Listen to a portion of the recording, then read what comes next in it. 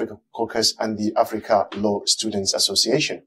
He gave a moving speech yesterday on which we are going to build today on this discussion. Your Excellency, welcome to APJ Chat. It's such an honor to have you. Thank you very much. It's a pleasure to be here, Doc. You gave that moving speech yesterday in which you discussed on a number of issues, and I would like to pick on some of them. Particularly, you discussed about the fundamentals of African macroeconomic policies, that if they are not fixed, we will just be moving around in the same cycles. What are these fundamentals? Can you tell us more? Well, thank you very much. I think yesterday I made that point that when you look at the history, African governments have really focused by and large on managing crisis, at the macro level. So you have commodity prices going up, and then it creates instability, some macroeconomic instability, political instability, and there are all sorts of crises that countries manage. And when you look at the end of the day, my underlying micro foundations for economies in Africa to enable us deal better and prevent these macro crises are totally ignored and have been ignored for the longest time since independence.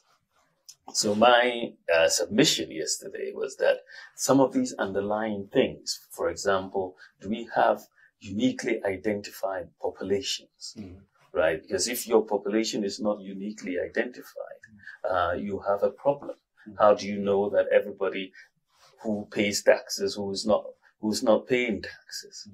Domestic revenue mobilization is therefore a problem. And if you don't have that, you will have people not complying with tax payment, and then you have fiscal deficits, and then you have debt unsustainability, and you have to go back trying to manage the crisis. So, address systems. You don't have them. How do you implement a proper property taxing mechanism? You don't know. Your public sector service delivery is very manual. The processes are very manual, and therefore you have corruption. And that means the lack of productivity, inefficiency. If you can automate and digitalize the offering of these public services, you increase efficiency, reduce corruption, reduce the cost of doing business. Financial inclusion is another major underlying micro fundamental that has to be addressed. If you have the majority of your population excluded from the financial sector, your savings in the sector is very low. Your interest rates will be high. Your growth will be low. That results in macro instability that you will now have to manage the crisis, and so on. So that was essentially my point, that for the longest time, Africans focus more on the bigger macro and less on the underlying macro, which will sustain the bigger macro. And so we should be really solving that problem. And I made the point yesterday that digitalization and the use of digital technology can help, and as it has helped Ghana deal with putting these micro underlying fundamentals in place.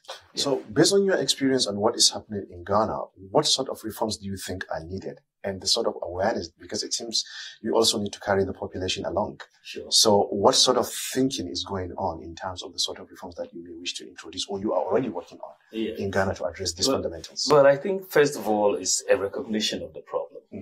And it will require political will and leadership. I think that when you want change and reform, you need a clear vision. And that is going to be provided by leadership, and therefore set out a roadmap in terms of how you are going to achieve it.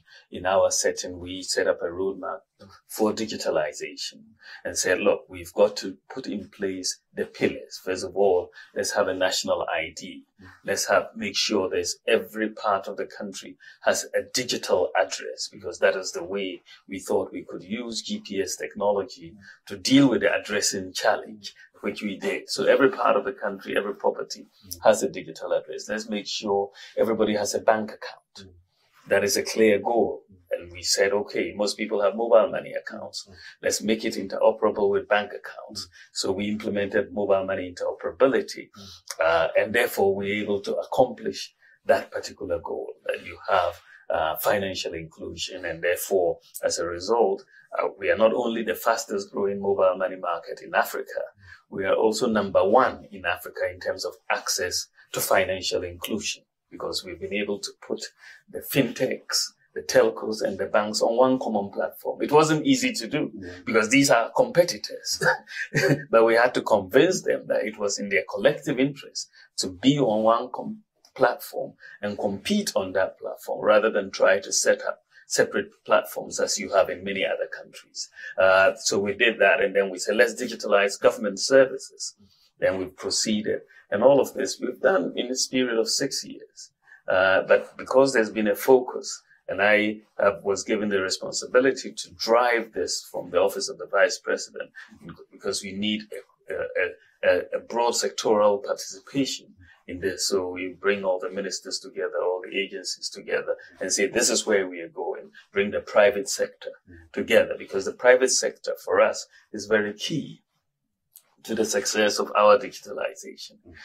They have an interest, of course, financial incentives to make systems work. When systems work, they make money. And so it's a public-private partnership that we have adopted, and it's working very well in the context of Ghana. So you need to set the vision, you need a political will, and you need to implement. Interesting.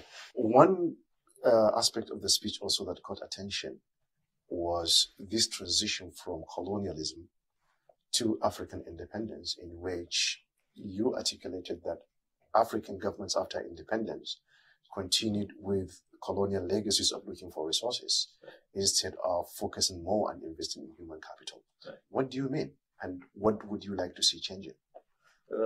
Thank you very much. I think what I said, and which you are making the point of, and which is the case, the colonialists, when they came in, their major interest was in our natural resources. That's why they came to exploit those natural resources. So the systems that they put in place in Africa were systems to enhance their ability to exploit those natural resources. And, they exploited these natural resources for 100 years or so.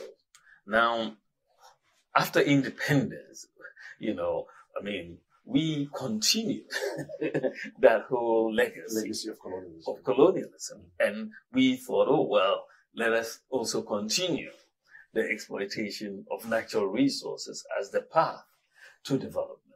Of course, the evidence that we have is clear in terms of within the continent that is not the sufficient path to economic growth.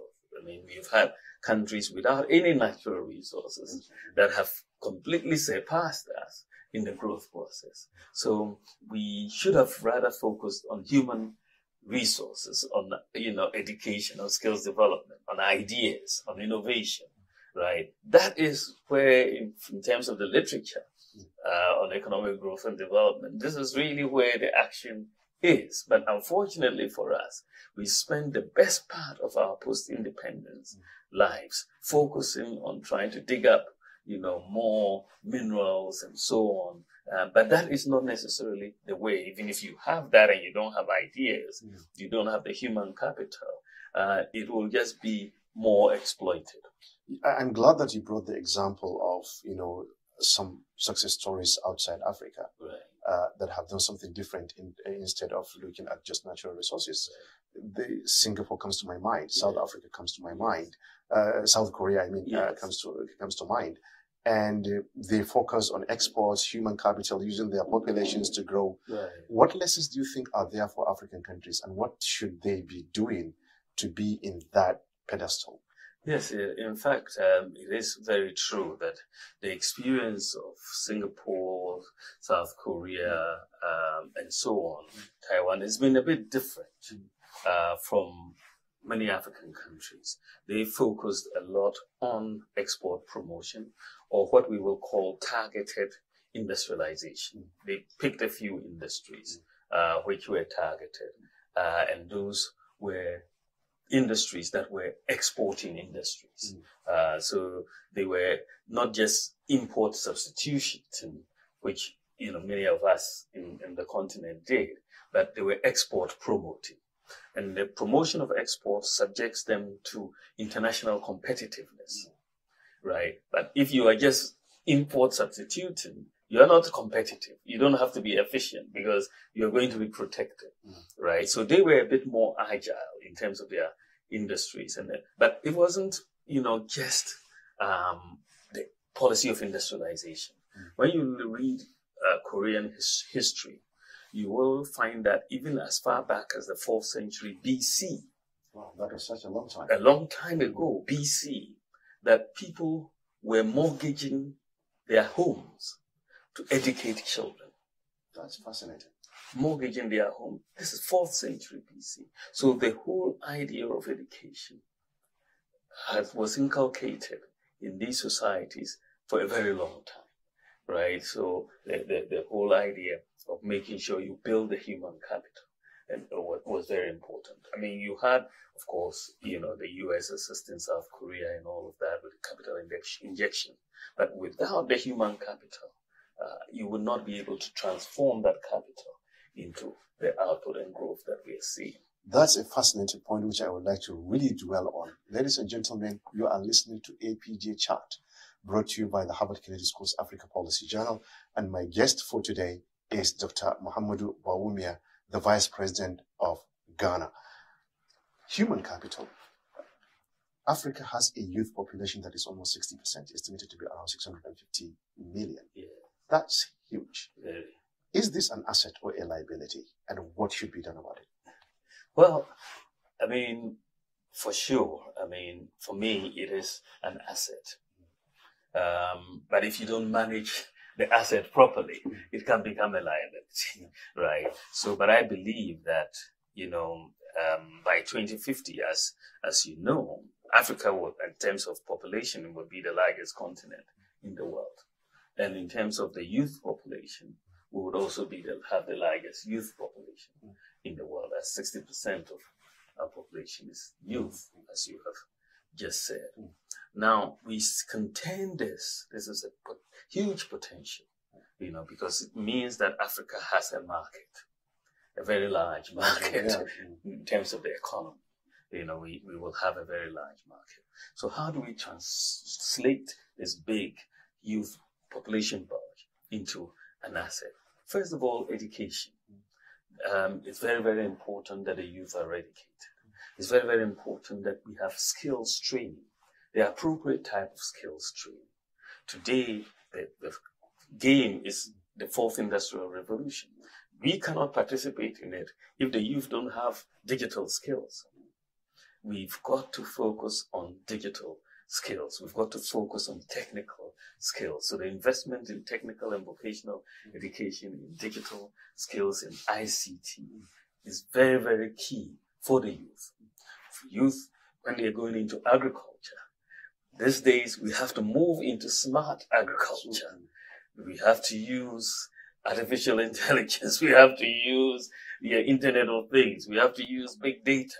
We have to use satellite data to make sure that there is certainty in agriculture. A lot of the reasons why the youth are not going into agriculture in the numbers we want them to go into is that there's too much uncertainty. And that uncertainty and the lack of predictability makes it very difficult for them to access capital to go in and all of that. But we've got to make sure that the youth are going into these areas to encourage entrepreneurship and innovation. I think when we put that framework together of education, skills, and an investment in technology to support the youth, there will be a very potential asset. That's really relevant because, especially the reference you made to artificial intelligence, which is the new big game in town. Yes. The late Julius Nyerere, of blessed memory, from Yes. Tanzania, once said that while the Europeans are moving to the moon, we are still moving to the village. So when are we even trying to play catch up? Right. So looking at artificial intelligence, the growth is exponential. Yes. Do you see that as an advantage for Africa? Or do you see that we will end up playing catch up and not really catching up? And what are your personal thoughts as a leader, and what should be done to make sure that Africa is also taking advantage of this revolution that is coming? Thank you very much. I see this whole idea of the fourth industrial revolution. We were left behind in the first industrial revolution, the second and the third. And we should not be left out in the fourth industrial revolution. I think that artificial intelligence applied properly will be a big boost to Africa. It will help us leapfrog. It will help us catch up as well and leapfrog in many areas. And I think that artificial intelligence should be seen as a tool to assist, and I see three main areas that we in Africa can really use artificial intelligence. Health. You don't have enough doctors. In many, many places, you may have nurses, right? But if the nurse is equipped, for example, with GPT-4, and they can ask questions, and you can get very accurate answers from these. They could assist nurses, they could assist doctors in providing information to provide healthcare. We're already using drones, which is artificial intelligence, to deliver medicines, right? Vaccines, blood supplies, and so on. This is happening. We are saving lives as a result of the usage of drones. We delivered 9 million vaccines during COVID to rural areas, to remote areas, which would be difficult to reach. Mothers who are giving birth, who need blood supplies in the middle of the night, the drones can get them there, the medicines there.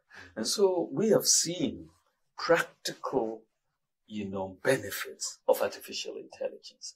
And we are not worried about it. We think that we should embrace it and use it in a way that helps us. We have to direct it in ways in health, in education, in agriculture, and it's the same thing with education. It's not everywhere that we have the personnel in terms of the teachers and all of that. And in fact, even in teaching, you need to be, the information out there is so much, the research out there is so much that with tools, you can get succinct, summaries of where the research stands in various areas. And you can use it as a teacher to teach your students. Similar with the doctors, they cannot cope with all the most recent information. They can get it using artificial intelligence to get the best. So I think that, and the same with agriculture, you can help. So I think that if we focus it in some of these key areas, Africa can really benefit. And one of the things that I have always said in the area of technology, digital technology, AI, and all of that, is that Africa comes to the table with no legacy systems. we don't have a bed.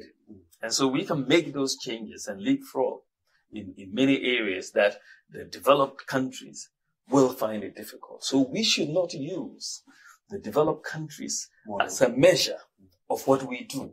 We have to chart our own course. We have to chart our own course because they have a different set of facts on the ground to begin with from us. So different horses for different courses, as Draka would say. So we've got to not be intimidated. The late Calisius Juma, actually, of blessed memory here, teaching at the Kennedy School, has made that point that even the developed countries now has things to learn from Africa. Now, this brings me to the elephant in the room. Energy. Yes. More than half of the African population do not have access to energy. So how do you harness the potential of artificial intelligence and other technologies when electricity is not available? What are your thoughts on this?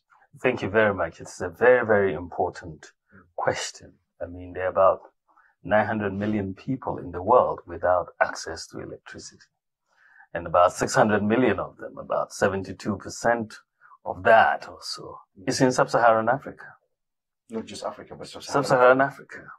And I mean, if you look at energy consumption around the world, in sub-Saharan Africa, it's about 180 kilowatt per capita. It's 180 per kilowatt hour. In the US, it's 13,000 consumption per kilowatt hour. In Europe, it's about 6,500, consumption. So we're at 180. right? And so you see the direct relationship between our energy consumption and economic development. Ours is so low because without energy, you cannot do so many things, in transport, health, in education, agriculture. There's so much that requires energy. If digitalization, artificial intelligence, all those things that we want to do require energy. So it's a big issue for Africa and how we are able to deal with this elephant in the room. My own experience with our situation in Ghana, and when you look at what is happening across the continent in South Africa, in Nigeria, and so on. First of all, we have to make sure that the utilities are financially viable. The lack of viability of our utilities is a major problem because if the utilities are not viable, they are not able to make the investments that are required. And you know that with the energy sector, the lead time for investment is about 4 years before you actually need the energy. And so if you don't put in the investment early on, but if your utilities are making losses, they are not cost recovering, you have a major problem to start with in that sector. In the utility sector, I think the World Bank estimates that we need about 20 billion annually for the next 10 years or so for us to close the gap, right, on electricity. And so if you don't have that incentive for the private sector, because a lot of this investment must come in from the private sector. How do you energize the private sector? Exactly. But if they see a loss-making enterprise, they're not likely to invest. So that is one thing that we have to be careful and very deliberate on to make sure that there is viability of our utilities. The other thing that we have to do, because we are working individually in countries, it is very important because, some places we have different comparative advantages. There are some parts of the continent where there's more hydro, some parts where there's more gas. But so it requires a deliberate strategy to integrate our utilities. And not only to integrate the utilities, but to integrate the power and diversify the power generation mix towards more green energy. You need to diversify towards more solar, towards more hydro on the continent. We are blessed with a lot of sun. And many places in the Sahel, for example, that you can really leverage solar energy, for example. So I think that the integration of our utilities is going to be very, very important, as well as making sure that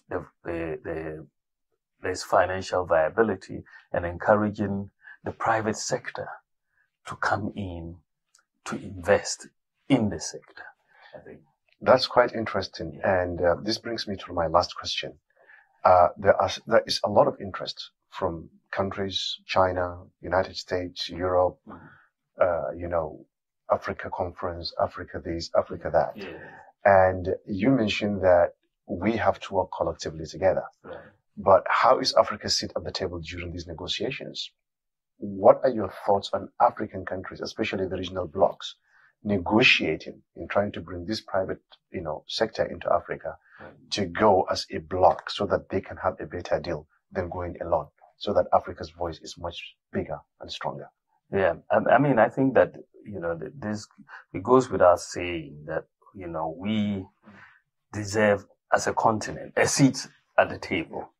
I mean, we are a major contributor to the development of this world, in terms of our resources, in terms of our population, and so on. We definitely do deserve a seat at the table. And of course, we are a major bloc.